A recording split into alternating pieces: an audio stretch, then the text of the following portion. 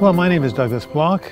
Welcome to your Depression Recovery channel, where each week we talk about practical tools and coping strategies for healing from anxiety and depression.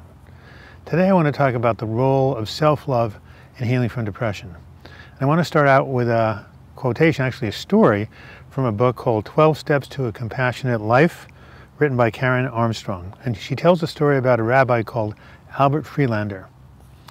He had grown up in Nazi Germany, and as a child he was bewildered and distressed by the vicious anti-Semitic propaganda that assailed him on all sides. One night, when he was 8 years old, he deliberately lay awake and made a list of all his good qualities. He told himself firmly that he was not what the Nazis had said, that he had talents and special gifts of the heart and mind, which he enumerated himself one by one.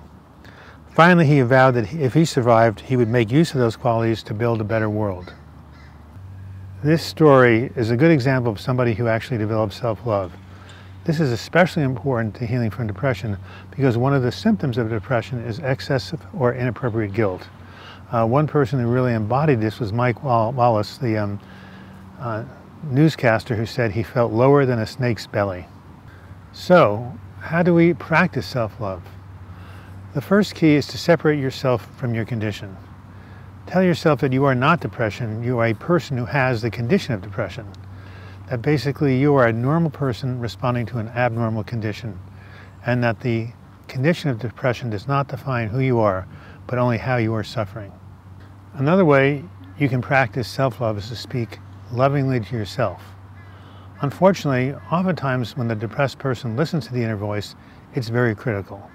It can compare you to others, it can put you down, and it can basically say you're worthless. Now, just as Rabbi Friedlander didn't listen to what the Nazis said about him, didn't listen to all of their negative propaganda, so you too can ignore the negative propaganda of your critical inner voice. In addition to ignoring the critical inner voice, you can replace it with a positive one, just as Rabbi Friedlander did. So if the inner voice says you're no good, you say I'm fine. If the inner voice says you always mess up, you say I'm doing the best you can. If the inner voice says you're worthless, you say I am a child of God and I am love, etc. Just basically turn the criticism into its opposite. A third way to practice self-love is to practice self-forgiveness. Here are some of the incidents that my clients still are not forgiving themselves for. Going off medication, dropping out of school, having a relapse, getting into drugs and alcohol, passing up a golden business opportunity, or having an unhappy marriage.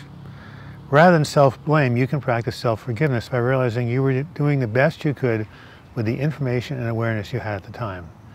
This does not happen overnight. This is a long process, but eventually you can have the freedom of letting go of all the things you beat yourself up for and have a certain freedom for not having to hang on to the past.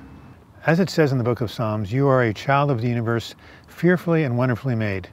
In all of history, there's never been anyone quite like you. Accept this truth about yourself and you'll be going a long way to practicing self-love. Now I would like to close with a poem by American poet Walt Whitman that I think will really encapsulate everything we've been talking about. He says, I celebrate myself and sing to myself. I am larger, better than I thought.